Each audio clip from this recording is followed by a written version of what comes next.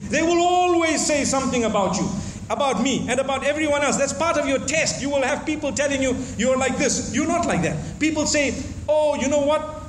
Islam preaches terrorism. You and I know that it doesn't.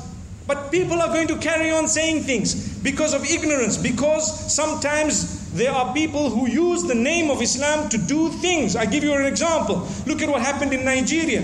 200 girls taken.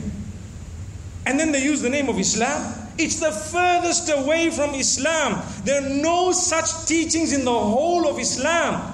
And to be honest with you, Islam is put on the block just because some Muslim dude or some guy who claims to be Muslim is doing that. One wonders what exactly is the motive behind it. So much so that there are so many conspiracy theories that it frightens us to think about them. May Allah protect us.